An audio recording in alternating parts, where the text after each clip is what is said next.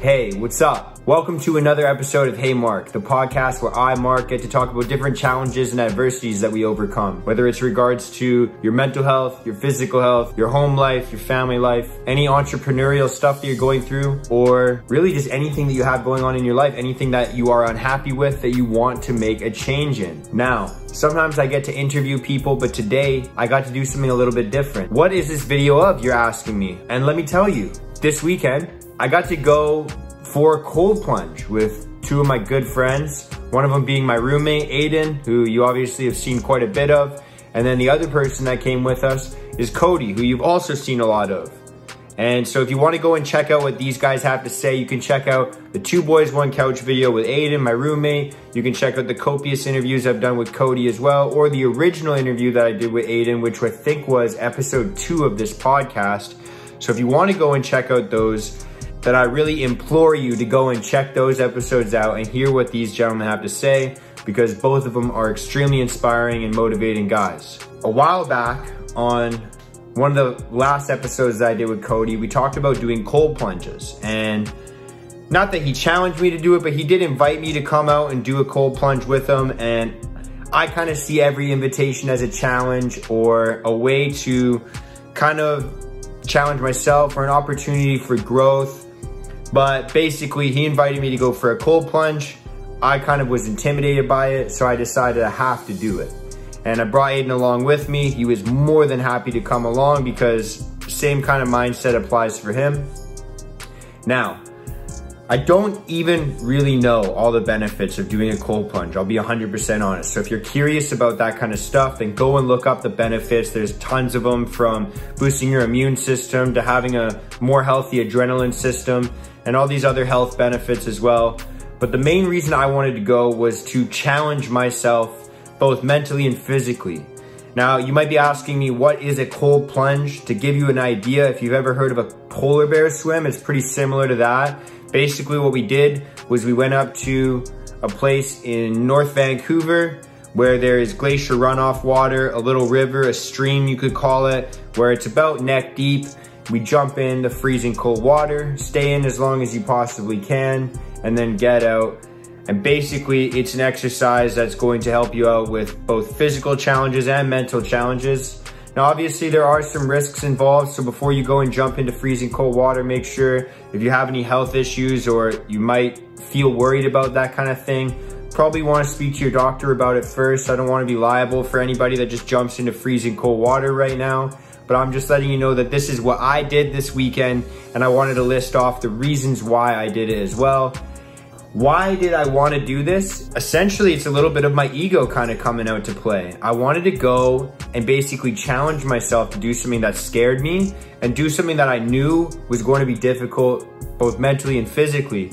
Because once you get in that freezing cold water, well, before you even get in the freezing cold water, you got to walk through the cold woods to find this place, and you're pretty much stripping down to just shorts in the middle of winter in Vancouver, which obviously isn't the coldest part of Canada, but it's not the warmest part of the world either.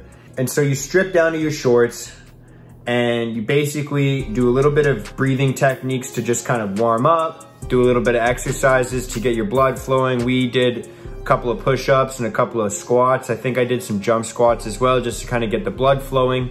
And then you jump in the freezing cold water. And basically, your body's first reaction is, I gotta get the fuck out of here, because you feel it in every single inch of your body. Your toes go numb, your fingers go numb, your hands go numb, your arms go numb, your heart races, and it's really tough to breathe. It takes the wind out of you. And essentially, your body and mind are telling you the entire time to get out. Your fight or flight kicks in. Every single part of your body is telling you to stop what you're doing and get your clothes back on and get back in the warmth of your vehicle. And so the idea behind this is to try and stay in as long as you possibly can. Obviously, you don't want to give yourself hypothermia or anything like that. We did make sure as well that we had someone there that had their first aid. Obviously, Aiden is actually certified to be a firefighter, if you haven't watched our prior episodes. So it was nice to have somebody there that was trained in first aid just in case we needed to. We tried to be as safe as possible that way.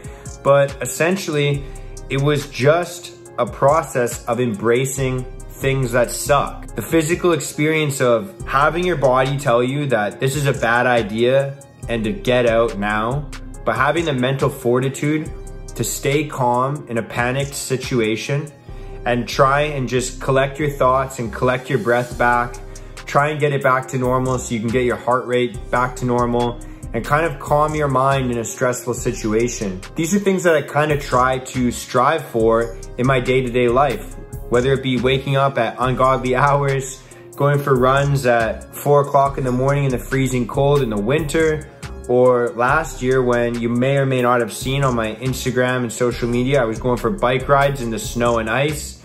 These are all things that I do to try and prep myself for the stresses that life is going to throw at me. Because at the end of the day, no matter what, I mean, unless you have somehow a perfect life, life is going to throw you curveballs. Life is going to throw you stressors, and it's going to throw you into situations where you might not feel like you're strong enough yet. My perspective and my outlook on it is this. The more you try and front load your suffering and front load your pain, and what I mean by that is to take it on intentionally, to go out and seek discomfort on a daily basis, the better prepared your brain and body are going to be when life throws you things like this without you wanting it. So when you get thrown family emergencies or medical emergencies or pandemics in your life, since you seek out discomfort all the time and you seek to stress your brain and your body out on a constant basis, when life throws you these curveballs, you're a lot more adaptive and you're able to kind of recollect your thoughts and recollect your consciousness and almost ground yourself so that you can make an educated decision based off of fact, based off of the way that a situation truly is, rather than the way that you feel about a situation. And so this was something that really interested me. I know this is gonna be a short episode, so if you're just listening to the podcast version, I'm gonna have to hit you up with a longer episode soon. That being said, if you're watching the YouTube video, you're gonna see the clip coming up where we actually do the cold plunge. If you're interested in checking that out and kind of seeing the process of how we went about it, then you can feel free to check out that clip. And if you are someone that has done a cold plunge and you have any tips for me or any local spots in Vancouver that I need to go and check out, then feel free to comment them below if you're watching the YouTube video of this, or message me on any single social media platform at Mark D. Henny. And you can let me know there, either in a comment or a direct message. And I'll be able to share these kinds of things with people in the future as well. Obviously, if it's a secret spot where you like to go for cold plunges or hikes, then I'm not gonna share too much information because we don't wanna overpopulate these spots. I completely understand that. That being said, go out and seek some discomfort today or within this week. That's your weekly challenge. If you're watching this or listening to this right now, is go out and find something that makes you uncomfortable, something that you're almost scared of, and go out and try your best to conquer it. And even if you don't feel like you succeeded with that, then at least the next time you try and attempt it, you'll know where your weaknesses were and you'll know what you'll be able to work on. And if you don't from there, then you'll be able to kind of take that information, maybe find someone who's done it before and succeeded at it and consult with them. So without further ado, if you're watching the podcast version of this, farewell. Thank you so much for listening. And you are the reason that I do what I do. If you're watching the YouTube video version of this, then stick around because you're about to see the clip of us doing a cold plunge. Thank you so much. So go out and have a good day, a good week, a good month, and a good year. Thank you so much and peace out. Love you.